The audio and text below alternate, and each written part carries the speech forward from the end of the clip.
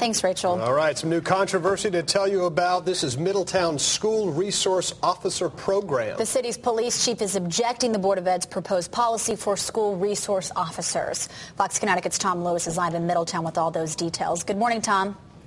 Good morning, Sarah. Good morning, everybody. This whole controversy started earlier this month when a student was tasered by police officers after getting into a fight inside the high school here in Middletown. At that point, they yanked all the resource officers out. They did some thinking. The school board now is going to invite police officers back in, invite those resource officers back in. But they say that when they do, they're going to have to act and behave in a much different manner than they did before. And this has many cops, including the police chief, rather upset. The change in policing policy was spurred on by an incident on September 3rd when a 17-year-old student was tasered during a scuffle with police officers inside the high school.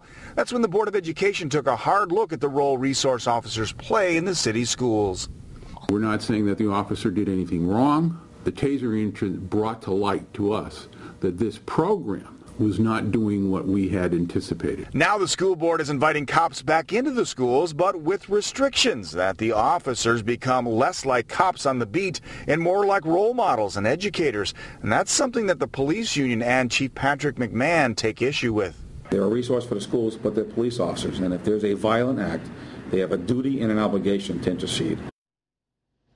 Okay, now breaking down the new proposal by the school board, basically they say the cops, if allowed back in, are not going to be first responders. They want the right to choose when these resource officers come in, who they are, and if they want to send the officers out of the school for whatever reason. Now, the police chief has said he's not happy about this because, after all, a police officer's job is what the name implies. It's to police what's going on inside. Sometimes they have to take action inside not only the high school but the middle school here as well, in which we're in front of this morning. So they've got a lot of wide ground to cover here. There's going to be a meeting October 7th for some training. Both sides far apart, but they're hoping they can meet into some middle ground that will work well for the public schools here in Middletown. For now, live outside the Woodrow Wilson Middle School, Tom Lewis, Fox Connecticut. Thanks, Tom. 7:30.